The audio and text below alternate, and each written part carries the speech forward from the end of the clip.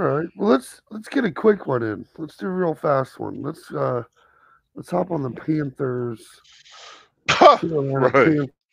Panthers schedule here. Apologize to your Panthers fans that are tuning in just for this portion. Um, it might be a rough year for you guys. Let's take a look at it. And none of this is personal. This is just how life goes. Because you start off with the mail to the Atlanta Falcons. We've already crossed that bridge. You're right. The And Saints. we then week two here, you move on to Derek Carr. You lose that game. We've crossed that bridge. And then week Seahawks. three, you got to play Geno Smith. Oh my God, you're 0-3. Good night. Then you got to play the Thuggins of Kurt. That's 0-4. You got to play Jared Goff after that. You're 0-5. Then you got to play the Dolphins after that. You're 0-6. Good night. Yeah. Now this is the one game here: Texans and Panthers. Yeah. This one is interesting. This one is really a battle of the draft picks, right? It really is, and I think C.J. Stroud showed why he should have won number one. And you moved to 0-7. Mm, Good night. mm. I'm going with you. I feel like it too. Oh, good night. It And too. then, luckily though, I think you get a win against the Colts. I like I I say, do. I'm not a Richardson. He said I don't.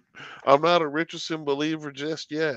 But I think Bryce Young, you like I said, you got to get one win in there. 1-7. It got to be against the Colts because those next few weeks, those next 2 weeks, you got to play Justin Fields. That's another loss. You're one Well, and eight. that is another loss. Then you have Then the you got to play Cowboys. Dak. Ooh, 1-9. You done lost two back to back, and then you get to play the Titans. So then you move to 2-9 on the season. Now, You I'm get going to give another them the. dub. Hey, that is my first win on the books. Let's Okay. shout out. Get excited, Panthers fans. We've officially crossed the line of not being skunked on the full season. Right, because you get a Mm. good dub on the Titans, and then you get to beat the Panthers. I mean, I'm No, sorry, the Panthers. You get to beat the Buccaneers. no, It's both so they're not being trash. the Bugs. They're not being the Bugs. You called it correctly and you didn't even know it. They are Right. losing. Well, no, because I got them sweeping the Bucks. Because the Bucks are just. Oh, We're talking the batter of the dumpsters.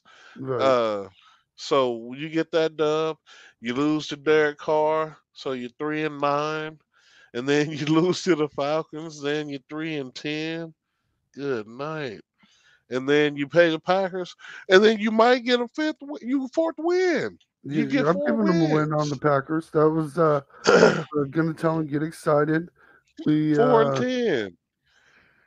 mm, mm, 4-10, and then you lose again because you got to play Jacksonville on Christmas before the New Year. So now you're 4-11, but there's hope on the horizon because you play the Bucks again and you move to what is that? What I got you at? Oh, that's 11 losses. you Yeah, got so the you're beating the five and Bucks 11 on the season. 5-11.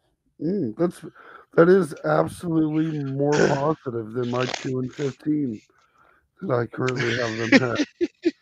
Um, Jeez Louise, Panthers fans. That was it's a actually a murderous schedule. I Being was gonna such say, a garbage team, this is and unbelievable. And shout out to one of the best things that ever came out of Cleveland, Bone Thugs and Harmony, because that schedule right there is mo murder. Good. Woo! That was not fair. I was not. I honestly thought. I thought you were right. I thought about that 5-win mark was probably about where it was going to end up for the Panthers until I looked at that murderous schedule. The Raiders got dealt like that as well. I don't know what Hmm. happened there, but this is a real close race of, being a bad team with a really hard schedule between these two. Man. I think the Panthers ran into a worse situation looking at that schedule. That was unfair. Oh Absolutely yeah. unfair. Brutal.